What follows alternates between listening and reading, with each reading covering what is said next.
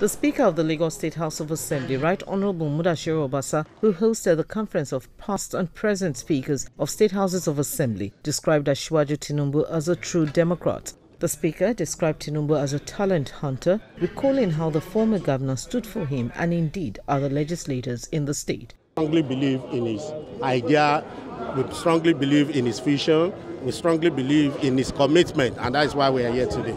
Right Honorable Obasa pointed out that the presidential hopeful is the brain behind the legislative autonomy that is being enjoyed at the Lagos State House of Assembly, and he did this far before the clamor for it by other states.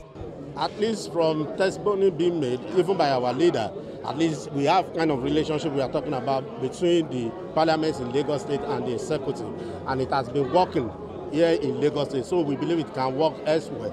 You can see the development going on, you can see the economy increasing, you can see everything being managed perfectly. So we strongly believe this is what we need to run democracy in Nigeria and for economic development. In spite of the fact that we have separation of power, there is a degree of fusion for the benefit of our people.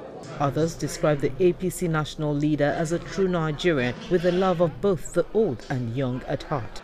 Let all of us go back home, canvass for vote for Asiwaju, canvass for vote for good governance, canvass for vote for prosperity of this country, canvass for vote for security, for enablement. We canvass for vote for the determination and confidence, courage to lead this country to the promised land. Given the opportunity, we will do well for Nigeria, and Nigeria will become a better place for everybody to live.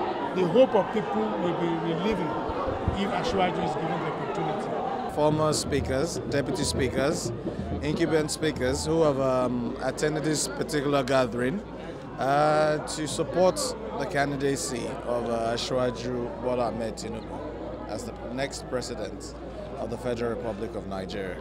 Asiwaju Tinubu was a one-time governor of Lagos State between the year 1999 and 2006. Busola Kukui, LTV News.